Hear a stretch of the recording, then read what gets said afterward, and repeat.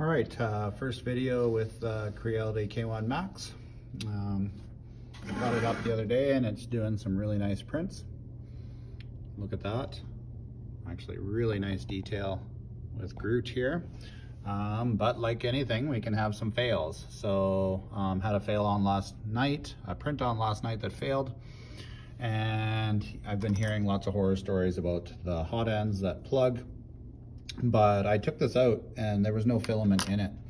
I wasn't able to pull the filament out of the extruder for some reason. It was stuck even with the unload button on.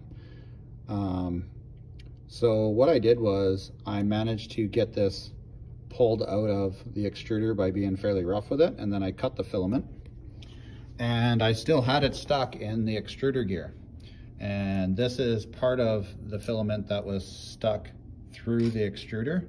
It goes through there in this side and out that side.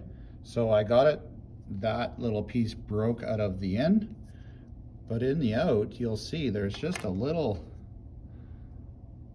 jam in there still. Okay, it got squished between the gears and then the gears started spinning, I guess, and flattened it out.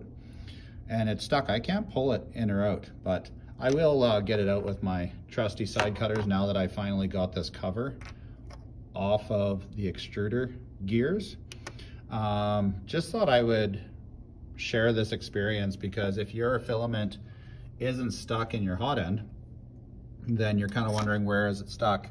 And I guess you won't be the only one. If you're watching this video, you'll maybe be the second person. I'm sure it's happened many more times.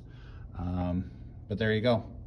Just clear out this plastic housing now, get rid of that filament, and I'm gonna put it all back together, and I'm sure it'll be printing just fine again.